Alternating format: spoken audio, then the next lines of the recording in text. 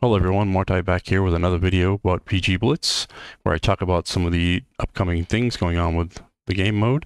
Today I'm going to be talking about the Deepwind Gorge map, some of the similarities, some of the differences, things you should be looking for, and etc. So the Deepwind Gorge map consists of 5 nodes. It has Market, which is in the center. Then you have Ruins, Shrine, Farm, and Quarry on the outside edges of the map. And it works very similar to Reivew Basin.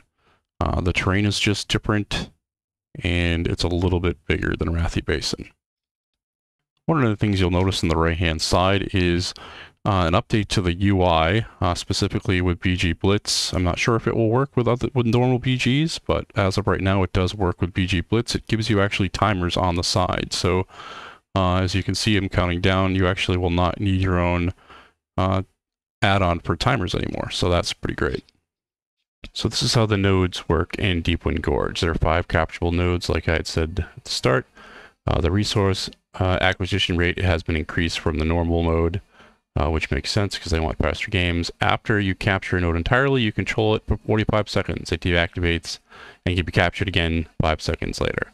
To fully capture a node, you have to complete the 4-second cast, which is down from 6, and hold the point for 30 seconds without the enemy team capturing the flag. So works a little bit differently. It's a lot faster capping than the normal modes. It actually allows for ghosting, things like that, a little bit more often, and it's actually probably going to become part of the gameplay to ghost.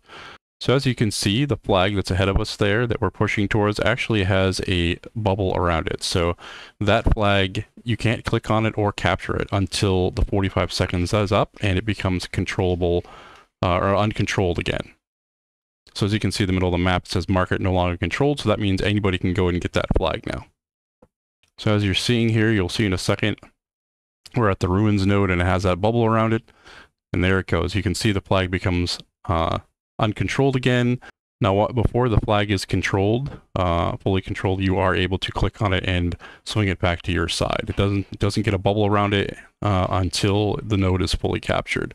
So once a node is fully captured, you can actually leave that base and go to try hit another base. You can actually ghost. It's actually probably the best thing to do, and just keep an eye on that timer to maybe have somebody in that area to go back to that base again.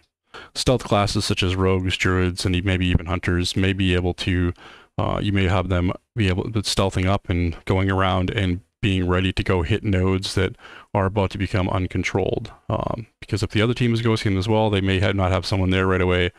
So you can actually get a stealthy over there to be ready to cap. Or in a lot of situations, you might have a rogue in a 1v1 situation. There'll be other classes as well, such as druids with cyclone, even warlocks with fear.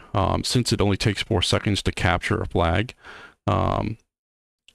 fear will have a duration longer than it takes to cap the flag. Cyclone as well. So there'll be other classes, freezing trap, different things like that. There'll be other classes that will have a chance to be able to take nodes. Rogues definitely, they have, I think it's 5 abilities that allows them to capture flags that are above the capture timer. Rogues have blind, sap, kidney, and smoke bomb actually, whereas those didn't always last that way before. Smoke bomb, especially since smoke bomb actually went away before the timer was up, so people could still interrupt you, but now that is not the case. So keep that in mind, you rogues. You'll have a lot of opportunities to take bases. There'll be a lot of rotating, a lot of opportunities to retake bases, so it's not just like the other team has 3 bases and you have no opportunity to take them again, because this will kind of open things up again a little bit for people, because you'll see lots of rotation, lots of ghosting. Stealth classes will be very important in maps like this, so a lot of opportunities for different types of gameplay. It'd be pretty neat to see. I like Deepwind, what's going on with the Deepwind map, especially with the speed buffs and some of the other buffs you can get in there, like the stealth seeing buff, shield buff, things like that. It's still a little big, especially with the way the map is designed, with all the terrain and stuff. There's a lot of you have to run around a lot, whereas a lot of hills and stuff like that, whereas in Reivew Basin, the only place you have to worry about going up a hill is lumber mill. Everything else is kind of a straight line. Hope this was informational for you. If you have any questions, comments, feel free to leave one. I'll try to answer the best I can, but I still have a few more maps that I plan on doing this for, so I'll get those out here plan on doing one every couple of days, so just keep an eye out on the channel, like, subscribe, comment, do all that kind of stuff. It'd be great. Help me out here while I continue to try to learn how to do some editing, learn how to do these videos, and become more comfortable with it. So again, yeah, thanks for watching, and see you next time.